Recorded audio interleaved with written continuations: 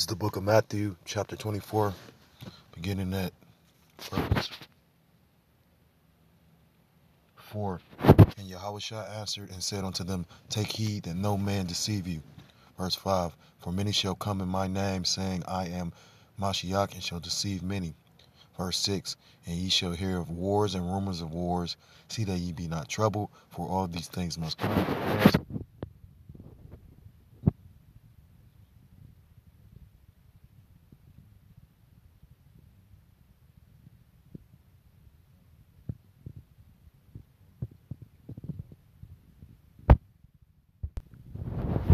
This is the book of Luke, chapter 12, verse 51.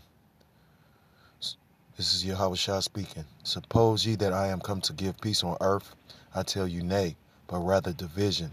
Verse 52. For from henceforth there shall be 5 in one house divided, 3 against 2, and 2 against 3. 53. Verse 53. The father shall be divided against the son, and the son against the father, the mother against the daughter, and the daughter against the mother-in-law against her daughter-in-law, and the daughter-in-law against her mother-in-law. I want to give all praises, honor, and glory to call Loyim, La Yahweh, Ba'ashem, Yahushai, Ba'ashem, Harachakodas Fukatam, double honors to the apostles and elders of Great Millstone who rule well. Peace and salutations to the Akim across the 4 corners of the earth, pushing the truth with faith and sincerity, and risking their lives and the freedom to do so. Salakia, Shalom to the Akwat and the Akim out there listening and learning. Lord willingly, this is an edifying video. Shalom to the Israelite foreigners scattered abroad in the land of the other nations, appearing like the other nations, subscribing to this truth to you. I say Shalom. This is the brother Yahweh Sop out of the GMS Cleveland Church, a fellow servant coming at you with another lesson through the spirit and power of Yahweh Hashem Yahweh Shai. And basically, I want to do a quick video on the article I had seen. Today is the 22nd. Yesterday was the 21st, the inauguration, I believe. Because, I had to pay a fine. Goddamn devils. Anyhow, so today is the 22nd. Yesterday was the 21st. Yesterday was the inauguration of JB, And, now you really about to be, that's to be, like I said, I like to say, this is going to be the beginning of sorrows with this damn red Hebrew Edomite. They're showing you he wicked because, like I said, I just did a video on it. One of his appointments, first day in office, as a transgender, taking office. Like I said, it's funny because they call us conspiracy theorists and crazy and nuts and all this. But, you can clearly see this is a man, but yet and still they up there acting as if this is a woman, Shit is hilarious. Anyhow, this is, it doesn't even say what public, I think it's NBC, Universal. It says, 12 National Guard members removed from inauguration duty, 2 for inappropriate posts. The FBI is working to vet out 25,000 National Guard troops in D.C. amid growing security concerns of an inside attack following the deadly riot at the U.S. Capitol. So it was Washington staff, NBC, Washington staff, and Associated Press, stated January 19th. So that was Monday. It says about a dozen National Guard members sent to D.C. to protect the inauguration are being relieved of that duty. Federal officials have been vetting thousands of National Guard members over fears of an insider attack. News 4's Mark Seagraves has the latest details on those background checks. Pentagon officials say 12 Army National Guard members have been removed from securing President-elect Joe Biden's inauguration after vetting by the FBI, including 2 who posted and text extremist views about Wednesday's events. And that's why I wanted to bring this out, because this is a country divided. You know what I mean? You got people that serve in this country but have actually different views and viewpoints. You know what I mean? And it's the beautiful part about this is, like I said, not only is the Most High, waking, up the lost sheep of Israel, waking us up to our law, statutes, commandments, and our heritage, but he's also rousing up these Edomites. So therefore, when this kingdom falls, it's going to be by the hands of the same people whose kingdom it was. You know what I mean? This nation is completely divided. For people that's fighting for the country, actually opposed to the ideas of where the country should be. To the point that they had to exclude them and take them off of, as far as inauguration duty or whatever, as far as protecting the president or JB. So it says there was no specific threat to Biden, but remember they were saying that basically on an inauguration day that could have been 50 armed protests at each capital. And even when Trump was leaving office, Trump made a statement. He said, "What I have done is going to affect this country, or it will live on." Basically, because he planted a seed in these people's minds. And the brother, I believe it was the brother Itazawan from Men of Valor. It was one of the brothers, either him or the brother Bakar Moth. Basically, he was saying how people haven't gotten it yet, but what they're doing is, because it's not really two separate parties. It's two parties that actually are playing like, it's like it's like kind of a sleight of hand trick, because they're giving you basically both of these parties pass agendas that benefit this place, that benefit the elite. Like the brother Tazapah from Houston said. He said at the end of the day, this man coming into office first day already signing executive orders and whatnot. So, how's it? What orders are he really passing? It's the orders that were already put in place before he became office. Because, like I said, the president is just a position. You know what I mean? It's just, you know what I mean? Like, at the end of the day, the president isn't really a ruler. They showed you that when Trump was literally making the statements about, the bankers behind the scenes and, whatnot. And who was that? Uh, one of those Rothschilds. I think it's David Rothschild made the statement, told him to shut the fuck up on Twitter or something, and Trump shut the fuck up. And Trump has a little mouth. That's one thing about that devil. He doesn't really filter his mouth or his words. And he literally didn't respond back to that. So that's just showing you who really truly has the power. It says 2 U.S. officials told the Associated Press that all 12 were found to have ties to right-wing militia groups or posted extremist views online. The officials, a senior intelligence official and an Army official briefed on the matter, did not say which fringe group that the Guard members belonged to or what unit they served in. The officials were not authorized to speak publicly and spoke to the AP on conditions of anonymity.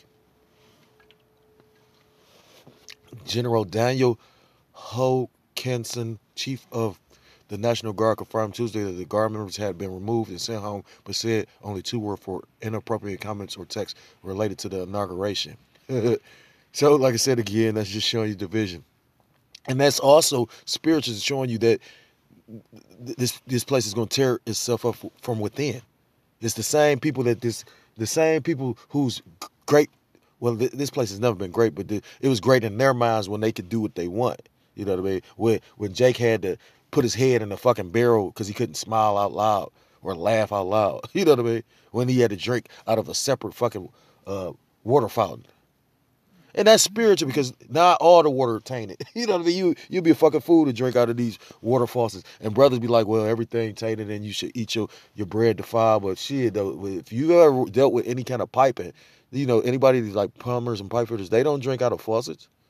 Yeah, you got to take a shower, but still, if you realize the process of what they go through to literally, like, purify water, and if you think that's foul, just imagine the water that ain't being treated at all. And you got different cities that treat the water totally different. Look at that. Look at Michigan, for example. Look what the fuck they did to the water. I was going to do a video on that. They literally was about to sue people and prosecute people because you had senators behind. And, it's just so deep. This place is just waxing worse and worse. It says the other 10 were for other potential issues that may involve previous criminal activity, but not directly related to the inaugural event. So that's the point. If you want to read more, the article is in NBC Universal. But the point was, man, like basically some of these, people that were like, what's the word? National Guard members actually had opposing views and actually belonged to militias. So, like I said, that's the vision. I got a couple scriptures and I'm in the lesson. This is the book of Isaiah, chapter 19, verse 2. It says, I'm going to start at verse 1. Isaiah 19:1. The burden of Egypt. Behold, the Lord Yahweh by Hashem Yahweh shall ride up upon a swift cloud and shall come into Egypt, and the idols of Egypt shall be moved at his presence, and the heart of Egypt shall melt in the midst of it. Verse 2. And I will set the Egyptians against the Egyptians. And who is the modern day Egyptian? The modern day Egyptian is this red Hebrew Edomite, Esau Edom. You know, the red Hebrew Edomite, the devil that the Bible speaks of. And I will set the Egyptians against the Egyptians, and they shall fight everyone against his brother, and everyone against his neighbor, city against city, and kingdom against kingdom. And the spirit of Egypt shall fail in the midst thereof, and I will destroy the counsel thereof, and they shall seek to the idols, which this red Hebrew Edomite, worships the left hand.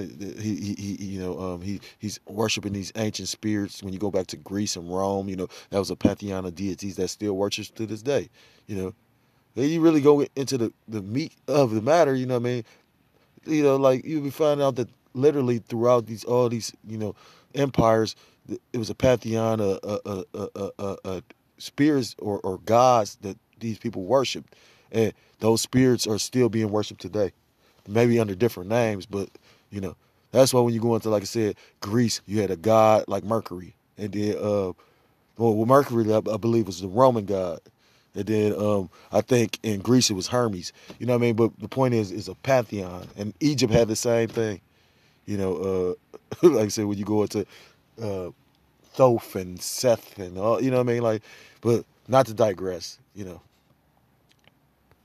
Jump into chapter, jump into verse 14, Isaiah 19:14. The Lord Yahweh by Hashem Yahweh shall have mingled a perverse spirit in the midst thereof, and have caused Egypt to err in every work thereof, as a drunken man staggereth in his vomit. And you seeing that, this place staggering now, you know what I mean?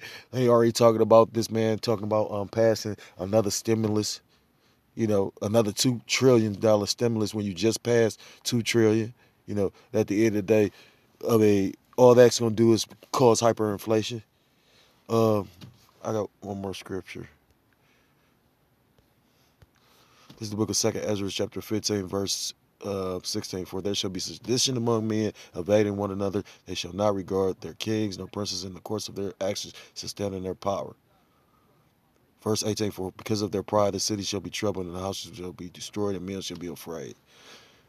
And a man shall have, verse 19, and a man shall have no pity upon his neighbor, but shall destroy their houses with the sword and spoil their goods because of the lack of bread and for great tribulation. And basically, all that's going into, that's going into, when people are going to be breaking into each other's homes to try and feed themselves and their loved ones, but basically sedition is an uprising. When you go into 2nd Ezra chapter 9, it talks about uprisings. When I brought out Matthew 24, it talks about wars and rumors of wars and a nation fighting against nation.